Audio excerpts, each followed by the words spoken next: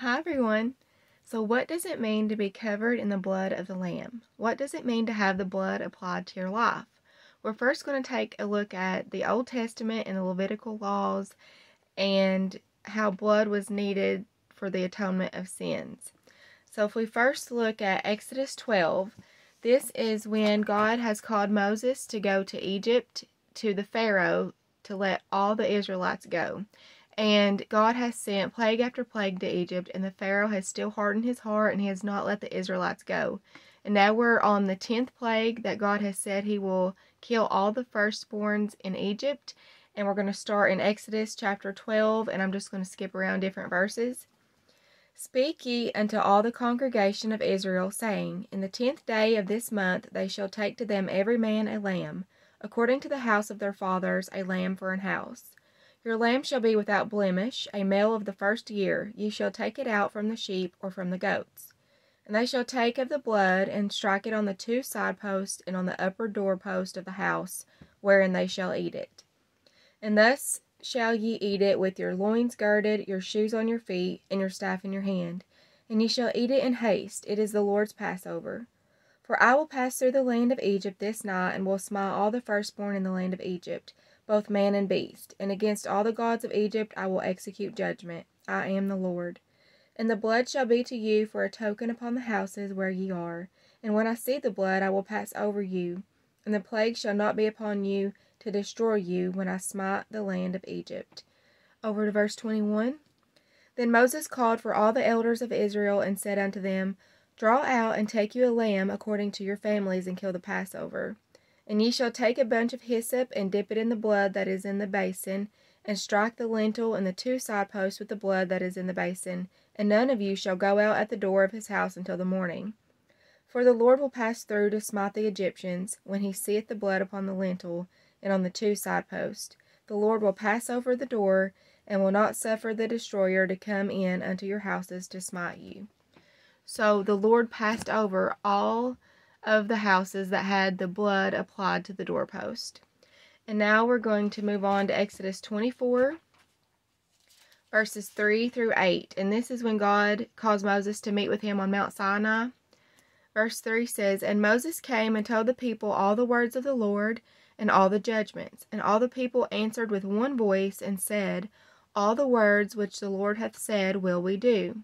And Moses wrote all the words of the Lord, and rose up early in the morning, and builded an altar under the hill, and 12 pillars according to the 12 tribes of Israel. And he sent young men of the children of Israel, which offered burnt offerings, and sacrificed peace offerings of oxen unto the Lord. And Moses took half of the blood, and put it in basins, and half of the blood he sprinkled on the altar. And he took the book of the covenant, and read in the audience of the people, and they said, All that the Lord hath said will we do, and be obedient. And Moses took the blood, and sprinkled it on the people, and said, Behold the blood of the covenant, which the Lord hath made with you concerning all these words.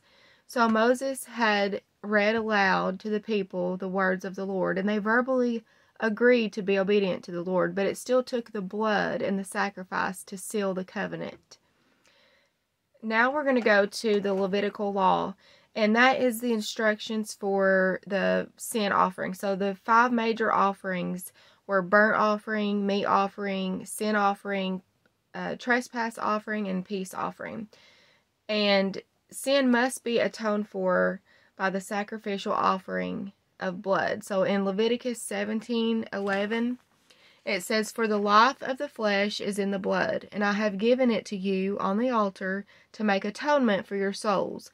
For it is the blood by reason of the life that makes atonement. Okay, now we're going to go over to Leviticus 8. And this is when the consecration of Aaron and his sons happen. So we're going to go over to verse 22. And he brought the other ram, the ram of consecration, and Aaron and his sons laid their hands upon the head of the ram, and he slew it. And Moses took of the blood of it, and put it upon the tip of Aaron's right ear, and upon the thumb of his right hand, and upon the great toe of his right foot. And he brought Aaron's sons, and Moses put of the blood upon the tip of their right ear, and upon the thumbs of their right hands, and upon the great toes of their right feet. And Moses sprinkled the blood upon the altar round about. So if we think about that, they're literally having the blood applied to them. And we look at when the blood is applied to their right ear, so they're going to hear differently. The blood is applied to their right thumb, they're going to work differently. And the blood is applied to their great toe, so they're going to walk differently. So when we have the blood applied to our life, there's going to be a change. We're going to move different, walk different, talk different. Our life is going to be different. Okay, let's go to Leviticus 16, verse 10.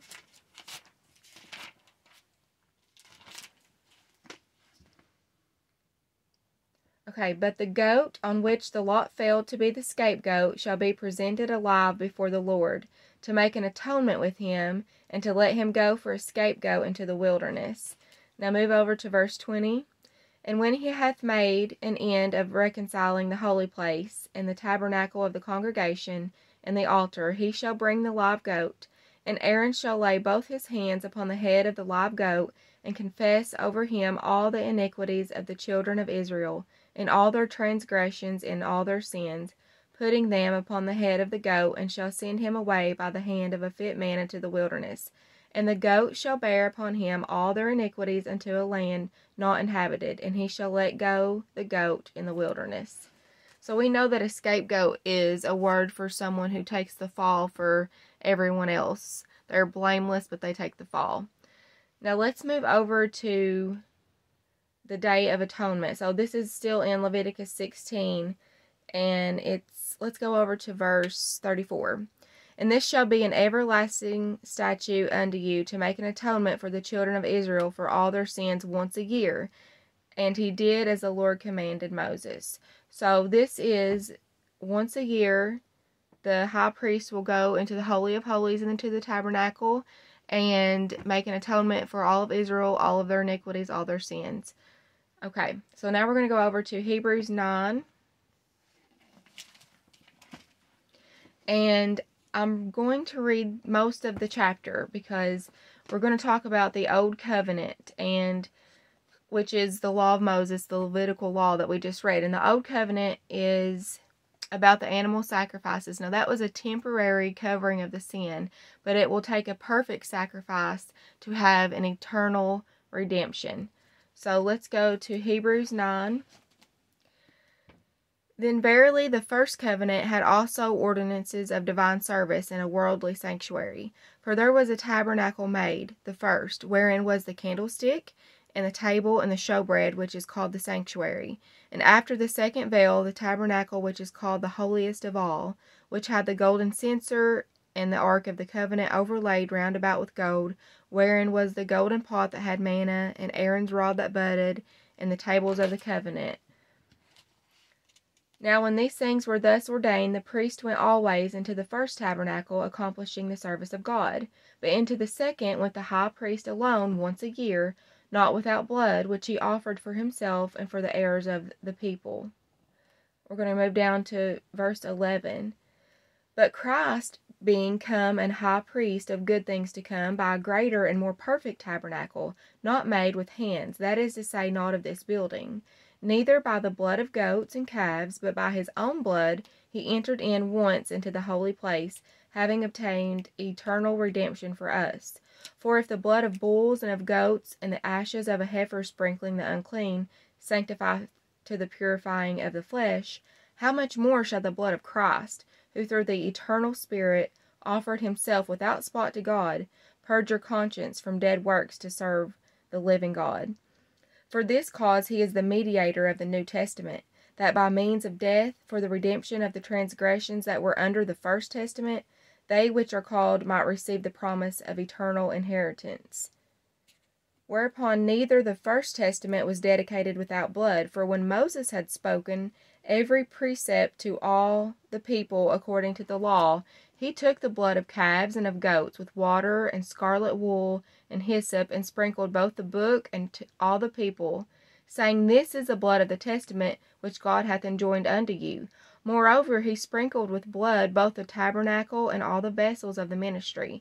And almost all things are by the law purged with blood, and without shedding of blood there is no remission. It was therefore necessary that the pattern of things in the heavens should be purified with these, but the heavenly things themselves with better sacrifices than these. For Christ has not entered into the holy places made with hands, which are the figures of the true, but into heaven itself, now to appear in the presence of God for us. Nor yet that he should offer himself often, as the high priest entereth into the holy place every year with blood of others, for then must he often have suffered since the foundation of the world. But now once in the end of the world hath he appeared to put away sin by the sacrifice of himself. Now we're going to go over to Hebrews 10. For the law, having a shadow of good things to come, and not the very image of the things, can never with those sacrifices which they offered year by year continually make the comers thereunto perfect. For then would they not have ceased to be offered, because that the worshippers once purged should have had no more conscience of sins. But in those sacrifices there is a remembrance again made of sins every year. For it is not possible that the blood of bulls and of goats should take away sins. Wherefore, when he cometh into the world, he saith, Sacrifice and offering thou wouldest not, but a body hast thou prepared me.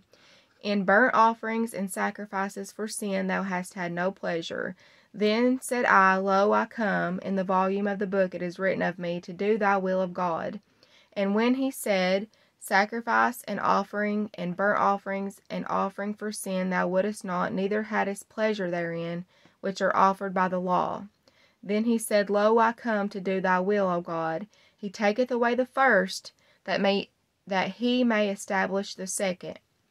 By the which will we are sanctified through the offering of the body of Jesus Christ once for all. And every priest standeth daily ministering and offering oftentimes the same sacrifices, which can never take away sins. But this man, Jesus Christ, after he had offered one sacrifice for sins forever, sat down on the right hand of God. So I know that was a lot to read, but we're talking about the old covenant with Moses and how Jesus came and died on the cross, and we entered into a new covenant with him. So we're talking about the Levitical Law, and Jesus Christ fulfilled every law, every sacrifice. If we look at the burnt offering in the book of Leviticus, let's look at Ephesians 5:2. As Christ also has loved us and given himself for us, an offering and a sacrifice to God for a sweet-smelling aroma. He fulfilled the peace offering. Romans 5:1 says, Therefore, being justified by faith, we have peace with God through our Lord Jesus Christ. He fulfilled the sin offering. 2 Corinthians 5:21 says, For he hath made him to be sin for us, who knew no sin, that we might be made the righteousness of God in him. He has fulfilled every sacrifice, and he is the perfect Lamb of God. So, are we covered in the blood of the Lamb? We're talking about Jesus Christ. Have we accepted Jesus into our hearts because he is the perfect Lamb of God? Let's look at John 1:19. The next day John seeth Jesus coming unto him, and saith, Behold the Lamb of God, which taketh away the sin of the world. Revelation 7:14 says, And I said unto him, Sir, thou knowest. And he said to me, These are they which came out of tribulation, and have washed their robes, and made them white in the blood of the Lamb. 1 John 1:7 says, But if we walk in the light, as he is in the light, we have fellowship one with another, and the blood of Jesus Christ, his Son, cleanses us from all sin. Revelation 12:11 says, And they overcame him by the blood of the Lamb, and by the word of their testimony. Ephesians 1:7 says, In whom we have redemption through his blood, the forgiveness of sins, according to the riches of his grace. 1 Peter 1:19, But with the precious blood of Christ, as of a lamb without blemish and without spot. And Colossians 1:20 says, "And having made peace through the blood of his cross, by him to reconcile all things unto himself." So we are talking about the blood of the Lamb. In the Old Testament, we have the law of Moses. We have the Levitical Law. We needed the sacrificial blood for the atonement of sins, but Jesus Christ has came and he has made that once and final perfect sacrifice. And we know that everything in the Old Testament, everything in the Bible is leading up to what happens on the cross. And it's God's plan that all sin must be atoned for by the sacrificial offering of blood. And this is fulfilled when Jesus dies on the cross. So if we even look at the tabernacle that it talks about in the Bible, this is just a really simple, crude drawing.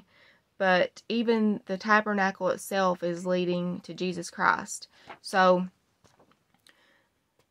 hopefully you can see this okay. But we have here the main altar, the sacrifice. We have the laver basin, which is now the baptism of water. We have the holy place.